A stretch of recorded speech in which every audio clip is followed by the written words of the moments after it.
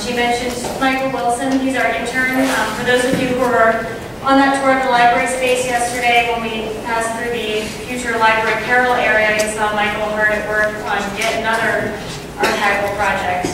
So he's been with us since October, so he's actually had quite a long internship with us. He couldn't be here this morning because he has another job over at the Center County Historical Society, so that's where he is this morning. But he did a lot of the work in helping me put these slides together, so I wanted to, and not to mention processing these collections, so I wanted to be sure to give him credit. So the first collection I'm going to talk about is the really big one, the Thomas Alexander papers. And what you see here is the cover sheet of the finding aid, which will be up on our website and available for you to take a look at very soon. So this story actually began the previous April 2013. I went to St. Louis to the United States Philatelic Classics Society meeting. You recognize the arch here. For anyone who was at that show in St. Louis did not look like this. It was covered in a foot of snow. We were trapped in the hotel. But I went, and before the big snowstorm, I met with the Classics Society board, and we talked about Tom Alexander donating his papers to the APRL. Some of the members of the Classics Society met with Tom, and I gave a presentation to the Classics Society, and they then relayed that to Tom about the kind of facility we had, the kind of protection that we could offer his materials, and the way that we would make them accessible to future researchers.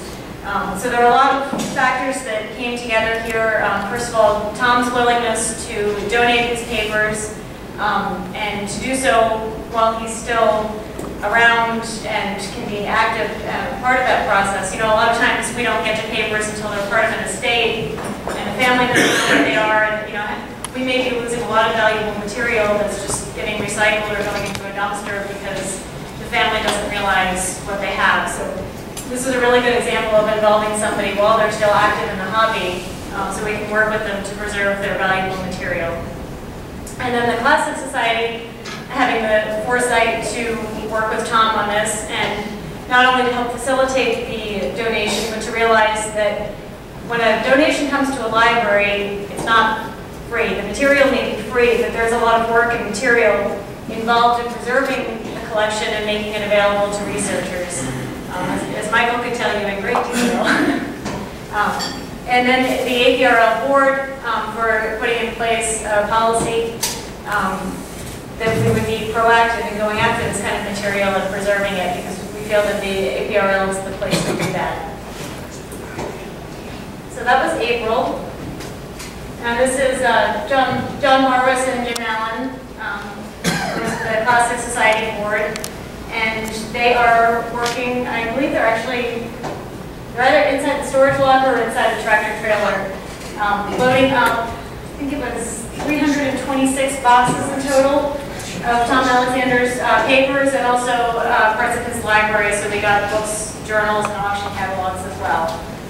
So this was June. I believe they spent 2 weeks doing kind of a rough sort of this material, which was really helpful. So when the boxes got to Belmont, we knew basically which ones contained books, journals, auction catalogs, and then archival research material. Then July of 2013, you'll recognize this is Sundman Hall. A tractor trailer pulled up to the APS. We knew it was coming.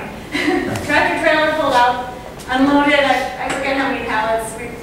Ken and I were trying to remember yesterday. It was 8 or 12. It was a lot of stuff. So we brought all the pallets into Sundman Hall, unshrink wrapped them, got the boxes off the pallets because we couldn't take the pallets upstairs.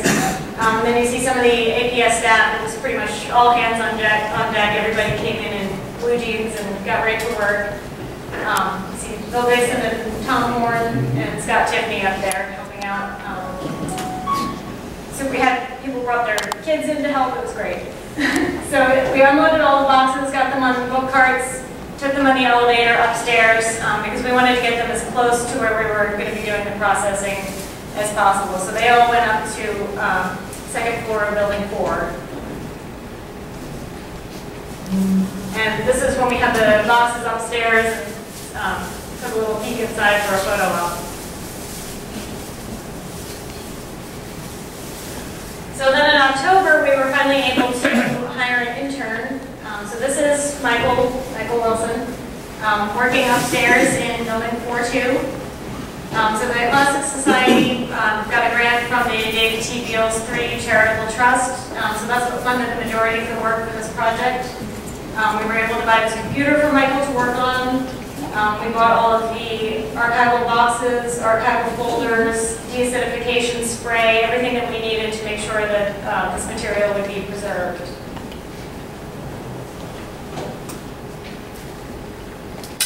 So January 2014, we finally, Michael had been working for October, November, December, January, 4 months. First thing he did was take out all of the published material. When we process an archival collection, the general principle is to remove any published material and put it into the library collection so that it can be accessible. And then we include a bibliography of all that material with the archival finding aid. So when you look at the finding guide, when we get it up on the website, you'll see a very lengthy bibliography at the end of all of the books, journals, auction catalogs that we removed from these archival boxes. And that doesn't even include the library part of the donation, which has already been assimilated into the library catalog. So you may pull a book off the shelf, open it up, and see a book plate that says donated by Thomas J. Alexander. So that means it was part of this donation. So this is an archival box and archival file folder. So he had to take everything out of the containers that it was in and put it in these special archival containers. And for those of you who haven't worked with archival collections, the reason we do this is that paper that has acid in it, over time it breaks down, becomes more acidic, and it becomes brittle. So if you've ever taken a book and you bend one of the pages and it just comes right off, that means that the paper is brittle. And actually sometimes older paper is less acidic. It's a higher quality paper, so you pick up something from mid-1800s and it could be in great shape. You pick up something from 1940 and it's just completely falling apart, disintegrating in your hands. As anyone who's tried to use the lens in the library knows, you see little bits of paper all over the floor. So that's what we're trying to prevent in doing this. Paper is fairly easy to deal with. We also had, in some of these collections, photographs, slides, negatives. As we discovered yesterday, 3.5-inch floppy disks. So anything that's not paper presents another challenge for us, so we have to figure out how to deal with those. So we got special boxes for preserving slides. We got tissue paper to interleave the photos to prevent them from sticking together. Floppy disk. Luckily, we still have quite a few old computers here at the APS, so we were able to find somebody's computer to put that in, read the file. Luckily, it was a .doc file, so we could still open it up. You put in one of those disks, and you just never know what kind of file extension you're going to see, whether you're going to be able to open it. But we were able to open it and print it out and preserve that. So then February 2014, we were finally ready to start putting the boxes on the shelves. You see here, Michael had labeled them with Post-it notes because he didn't want to print the labels until we were sure that we had everything right. And it's a good thing we did this because somewhere in the middle, around box number 160, we got one box number off. So he had to redo all of them. But luckily, they were just Post-it notes at that point. And then he worked with Betsy Gamble, our technical services coordinator, to free up room on the shelves for these 250 archival boxes. So April 2014, here are, this isn't all the boxes, but here are a lot of the boxes labeled and up on the compact shelving upstairs. And if anybody didn't get to go on the library tour yesterday and would like to see the library space, I'm sure Ken or I would be happy to do another tour at some point this week. So now I'm going to show you a few things from inside those boxes. So there are quite a few of these sheets, and you may not be able to see them too well. It's kind of small, but these are cards designed by Creighton Hart, and so this was recording information about the cover that you see at the bottom. Can we cover this day? I'm sorry? Cover is there? It's not, no, it's an image of the cover, it's not the actual cover. Yeah, for the most part in these collections, there isn't any philatelic material, with some exceptions, but for the most part, we have photocopies, photographs, scans, slides, negatives, information about the material, but not the actual philatelic material itself. People who don't know the hobby walk into the library and they say, wow, you have a whole library of stamps? It's no. Books about stamps, not stamps. So these are some of Tom's notes. We have notebooks and files full of notes. You can see some of it was done on a computer, and then he has notations.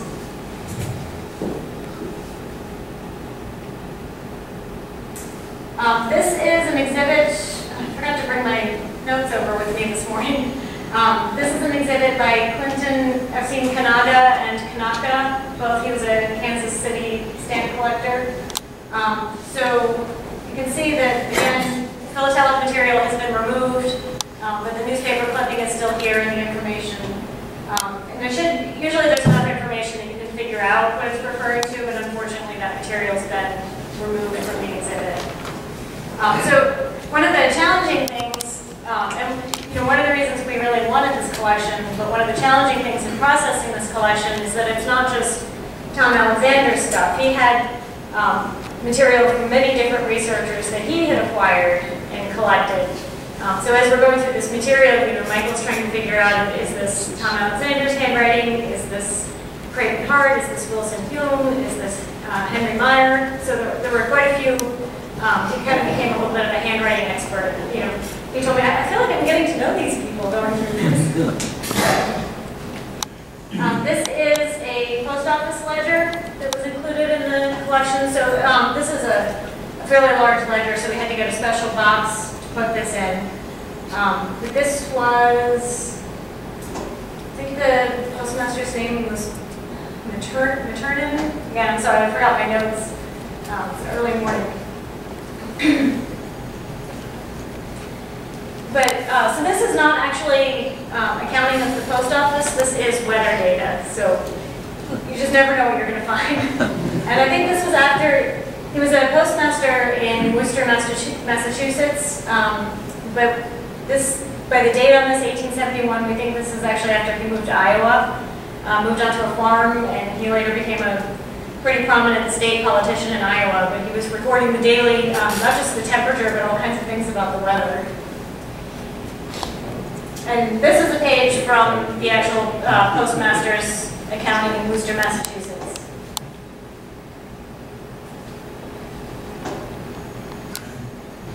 And this is obviously non-philatelic material, so we did come across quite a bit of stuff. Tom has very wide-ranging interests.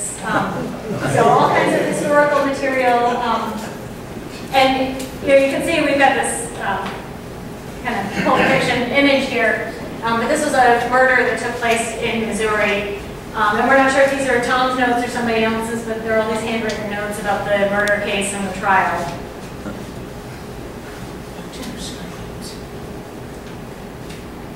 So that's kind of a very broad overview of the Tom Alexander papers. It's just a huge collection. I could probably go on for a full hour about that. But I wanted to show you some of the other collections that we have. So this is the W. Wallace Cleland papers. This is another donation that came to us recently. And this one we worked with the United States Stamp Society. So this is another society that's been very helpful in assisting us with acquiring and funding the processing of archival collections. So this collection actually came to us as an estate. It was donated by Wallace Cleland's family. And the United States Stamp Society paid for shipping the material and paid to extend Michael's internship so that he could work on processing this collection.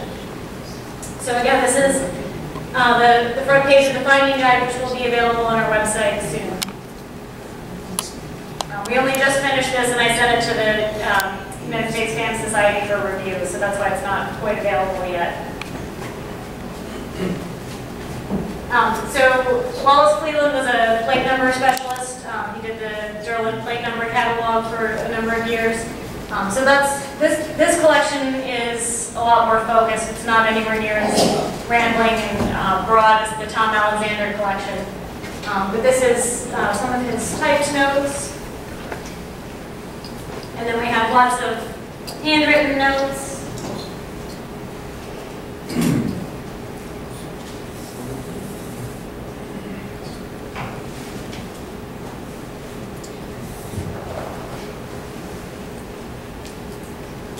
So we don't spend as much time because that collection is a lot more focused, and it was also a lot smaller. I think it was 22 boxes or 32 boxes when it originally came to us, so it's still not a small collection. And I think Michael spent about a month going through that collection.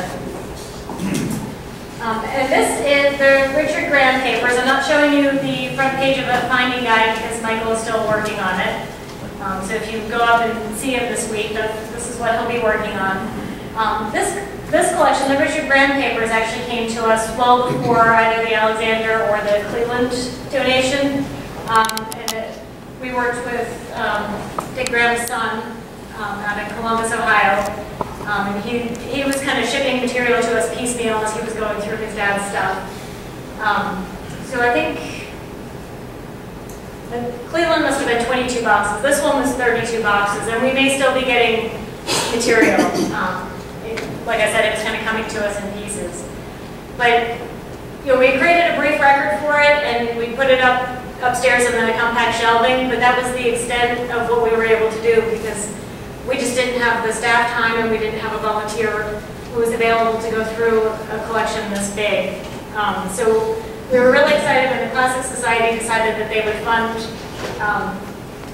this project as well, so we were able to extend Michael's internship yet again. Eventually he's going to, finish his school and get a real job and we'll lose him, but until then, we're taking full advantage.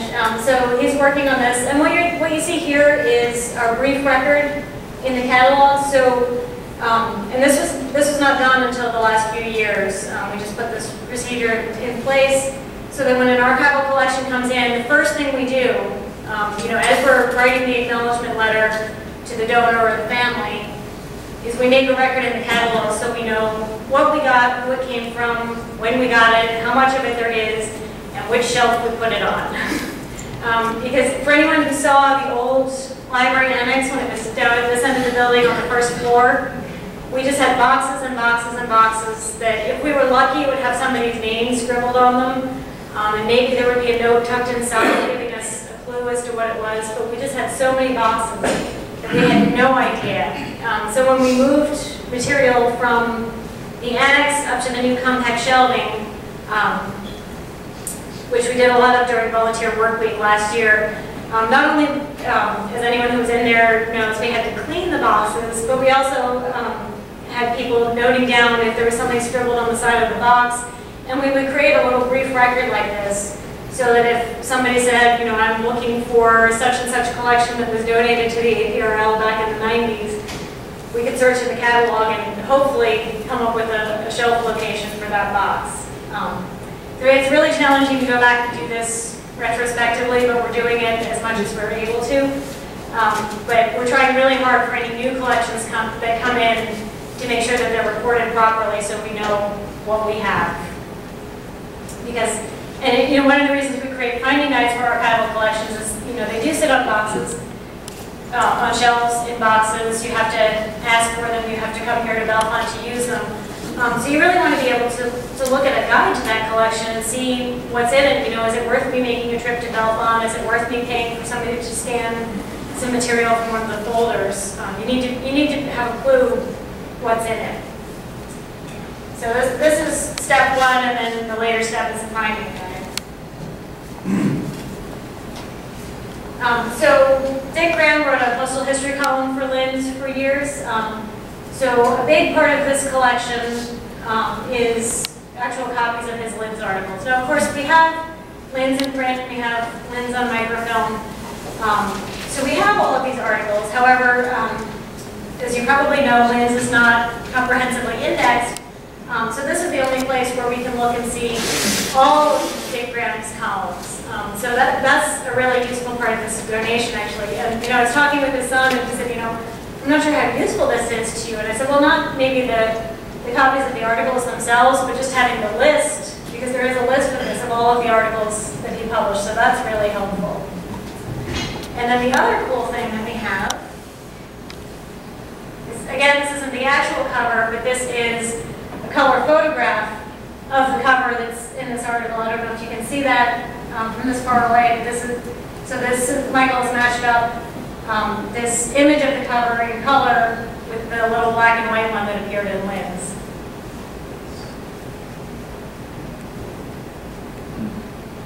So this is another one. I think it was Civil War. This is World War II.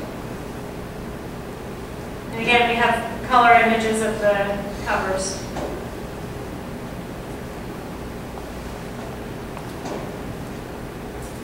He also has a quite extensive photograph collection of people. Some of them are people who were pictured on stamps. Some of them were prominent philatelists. These are the Baker brothers, Hugh Baker and David Baker. And some of them, we're not sure what the significance is, but luckily they, for the most part, they're identified and they're filed alphabetically.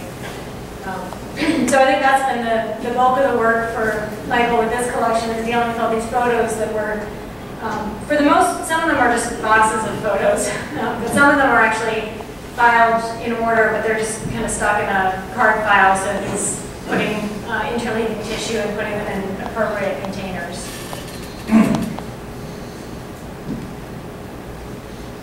So that's the Richard Graham papers, and we're still going through that one, so come back next year, I may be able to tell you more about that collection. But this is the one collection that when I arrived here in 2010, we actually had a finding aid for. There was a grant that funded having an archivist go through the Daniel Hines Airmail Aviation papers. And this is a collection actually of local interest about early airmail. And a lot of it has to do, it's not just Bellefonte, but a lot of it does have to do with the airfield here in Bellefonte. And we have a few of the images scanned, and you can see part of the collection in that hallway. There's a little exhibit on airmail. So I thought this was kind of interesting. This is a black bear draped across this, this airplane, very central Pennsylvania. It's pilot Fred, can't quite read the name, and two hunters with a black bear, which was shot following a forced landing in Elk County, Pennsylvania. There are lots and lots of pictures of pilots, airfield personnel, airplanes, hangars, equipment, and there are also, there's a manuscript of a book. There are actually artifacts, there are pilot's logs, there are all kinds of things in this collection. And we do actually have a finding guide that you can get to on our website. This is a photo of Jack Knight.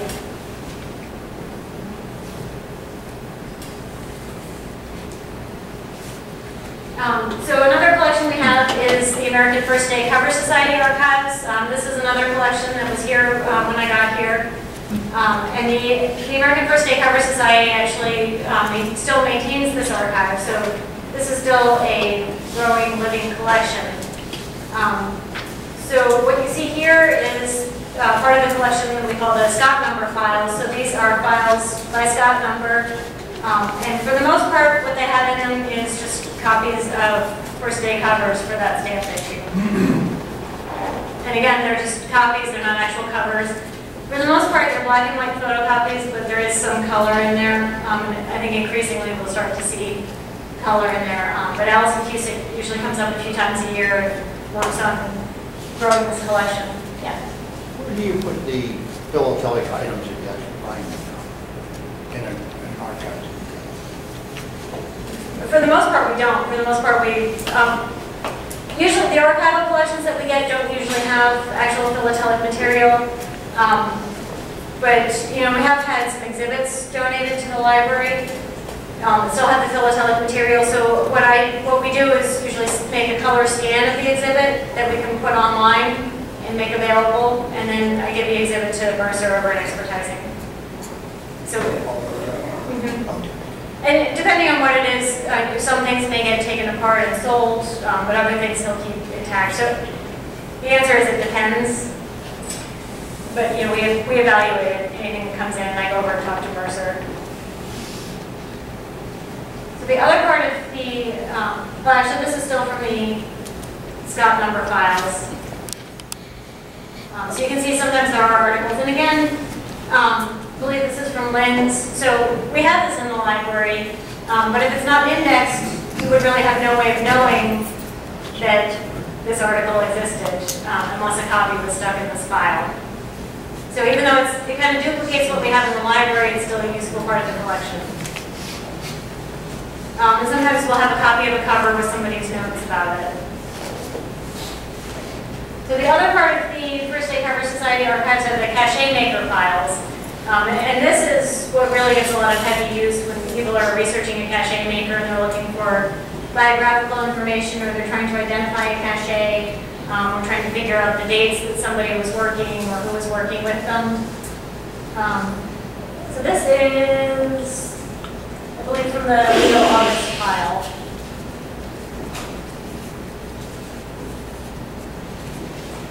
So again, we'll have copies of covers that the person made.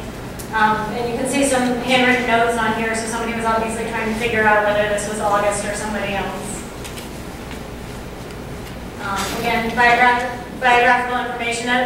Again, this is something that's New York Times. It's readily available, but we don't keep the New York Times in the APRL, so we wouldn't have this.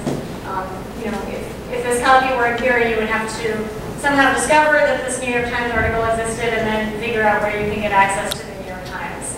Again, not that hard, but it's just one more step in your research. So it's really nice to have this stuff collected here.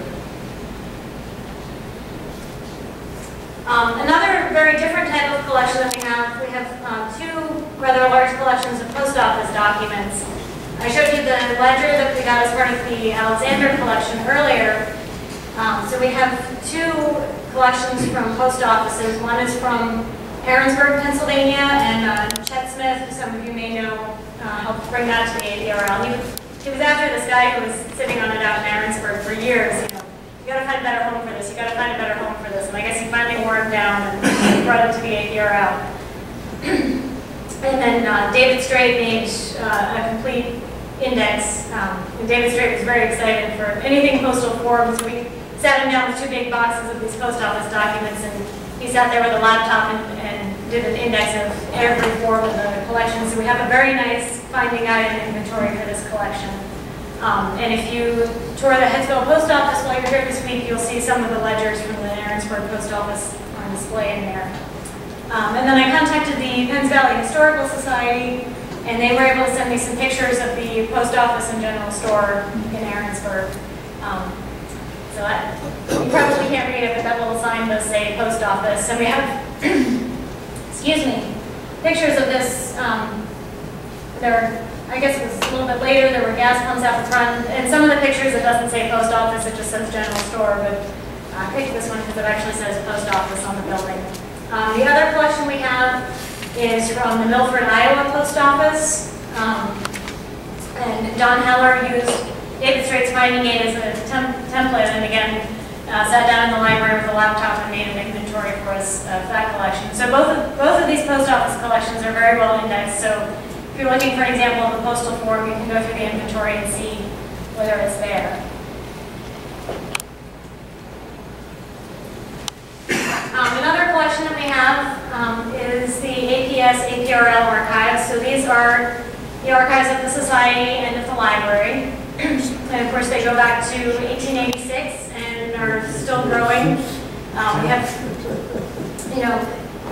some periods we have less material than others, but as people go through their offices or donations come in to us from members, we find material to add to these collections. So they're also another constantly evolving and growing collection. We have published inventories. We had an intern 2 summers ago, a local she lived in Belmont. She ended up going to library school in North Carolina, but she came in the summer and did an internship with us. And her big project was going through the APS archives and inventorying some of the boxes. They had been roughly sorted by decade, and some of them had been roughly sorted by department, so, you know, shows, sales, library. But she went through it and created actually pretty detailed inventories, which were published in the Philatelic Literature Review over the course of quite a few issues, actually. I think we went up to the 1970s, and then we decided from the 80s on, the collections were just in too much flux to actually sit down and create an inventory and publish it yet. This photo here is from a 1959 convention banquet. This is one that Eric Jackson donated to us, and we put it up on the website to try to identify some of the people in this picture, because we thought, you know, we're getting to the end of the time when somebody might actually be able to look at this and recognize people. So we were able to identify a few more, you know, Eric was able to identify some, and then we identified a few more. But these, if anyone's ever seen these convention photos that they did back in these days, they're huge. They're like panoramic photos. You know, now you can do that on your iPhone, but these are big photo prints. So if anyone was on the tour yesterday, you saw the map and large document room. We have the flat file that has drawers that you pull out. So these convention photos are in one of the drawers up there. So it's really nice to be able to have some place where we can properly store these photos, because a lot of them were stored rolled and they're starting to, you know, unfold and then they start to crack. So it's nice to be able to keep them flat. This is from the earlier part of the APS archives. This is a, I think this is a receipt for payment of dues. But it's dated 1898. So this is an example where we do have philatelic material, because this is the actual postal card. This is from the 1920s. So we have the 40th Annual Convention in New York City. That's the official program. And it's interesting going through these programs. You know, we have menus for the banquets. We have invitations to receptions. And a lot of the menus would have a philatelic theme, so, you know, all the courses of the dinner would be described in philatelic terms. So, you know, you would have perforated lettuce salad. Some of them don't sound very appetizing to me. There's, you know, some Jello bowls and things like that in there. And then we have this pamphlet, Jim Jones Joins. Obviously, quite different from today's marketing.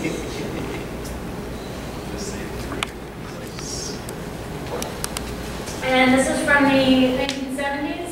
So this is dedication of the new American Philatelic Building and the American Philatelic Research Library.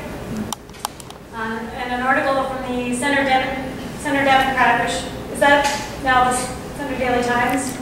That we knew but anyway, this is the major newspaper in the area back then. So again, you could probably go up to the Center County Library, and they probably have this newspaper either in digital format or microfilm, and you can dig through and find it, but you know, you'd have to guess what day the article was actually published in the newspaper. So it's really nice that we have this right in the archives, and we can see what the coverage was in the local press. This is our newest specialized library. And again, this is an actual cover that's in the archives. A lot of these, you know, we would open up the boxes and we would find like 25 or 50 covers. Obviously, they didn't manage to hand them all out on dedication day. The general practice in archives is to keep, if you have multiple copies, to keep up to 3. So you have a preservation copy, you have a use copy, and you have a display copy. So anywhere that we found multiples of things, we would select the best 3, keep those, and then the rest we've sold in the library or used as giveaways at events.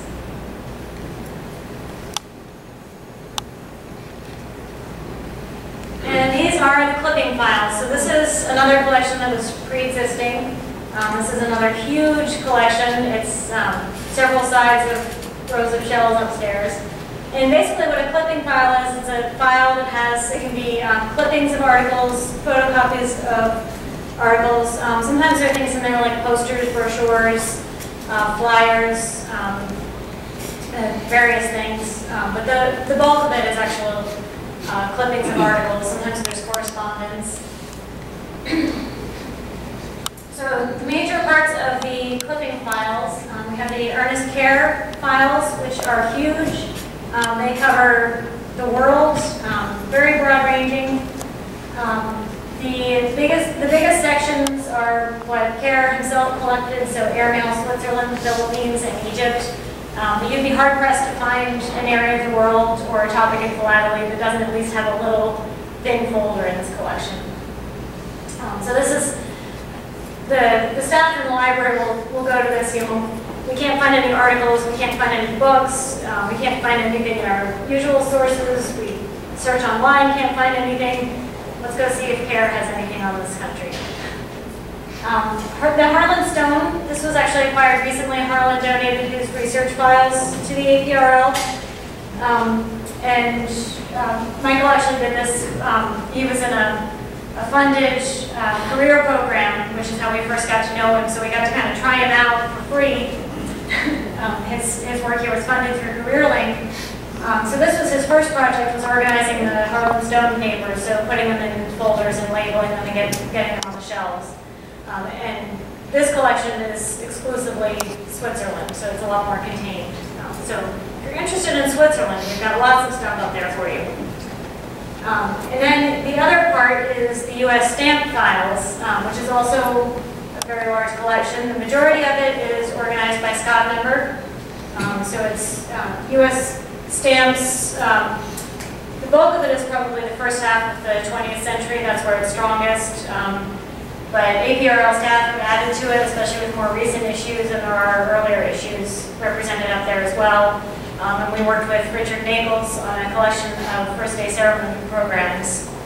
So we'll find a lot of. So this is another place where you will find actual philatelic material because we have programs, we have First Day covers.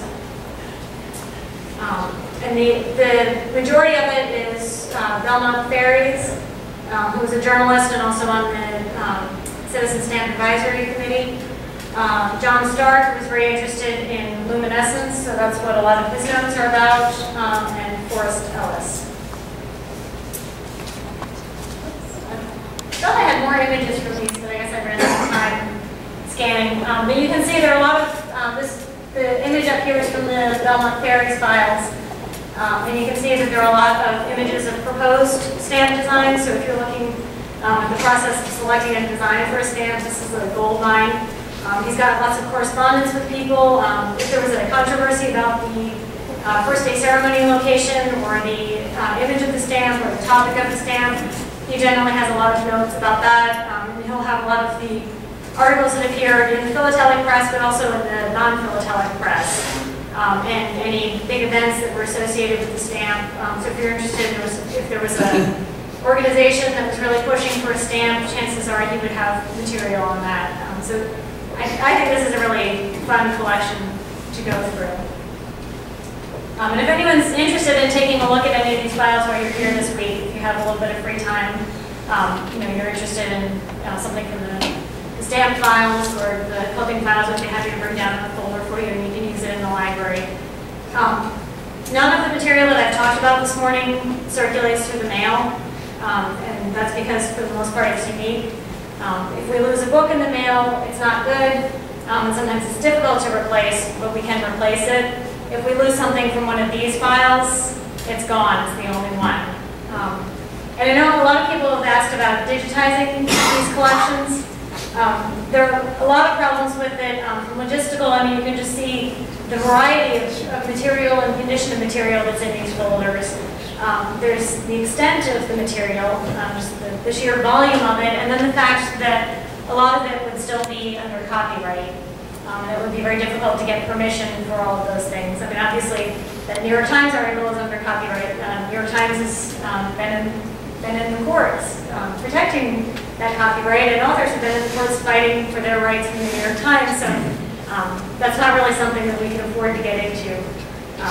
But it is something that we continue to think about. How can we make our archives more accessible? When we get a collection, can we scan this? Can we make it available online?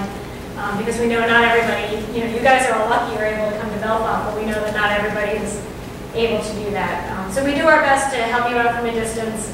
if you're interested in something, we'll get the folder, we'll bring it down, look through it, we can scan or photocopy material for you. Question? Yes? Tara, how do those holdings on U.S. stamp files compare with the stamp design files at the National Postal Museum, Third Assistant Postmaster General? That's a good question. I haven't used the files at the Smithsonian, so if anybody has used those files, they might better be able to answer that question. As you described it, it sounds like some of the same type of material. That's yeah, they're similar collections. Okay. Tara, Yeah. if any of us in the room have materials that we think might be of use to the library, and what could we do to prepare that material for your review or to send it to you to say, hey, here's a banker box full of research notes about X? I mean, are there ways that we should be organizing it or thinking about it to make it easier on you? Yeah, that's a good question. And like I said, it's really ideal for us when we can work with somebody, who's still around and active, rather than getting things after the fact, because we can talk to you about, how things are organized, what kinds of material are in the collection. I'm actually working with the Classics Society to prepare a presentation that we could give, maybe in Stamp Show or other places, and maybe also put up online, talking about that, how best to organize your collection for your own use, but also to prepare it so that it can live on and be of use to others after you're done with it.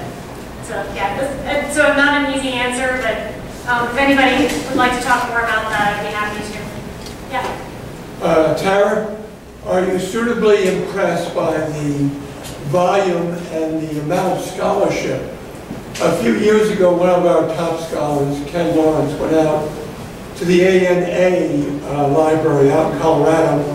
They're our sister organization. They have a lot more money than we can ever hope to have. But he told me, Keith, their library could fit into maybe a tenth of the size of our library over there. There's so much less scholarship. So this is one of the things that's impressed me over the years. The amount of people who take this so seriously that you're probably going to have to expand whatever we have right now in another 5 or 10 years. So I consider be pretty lucky that you can see that this hobby generates so much scholarship. Are you impressed with it? Absolutely, yeah.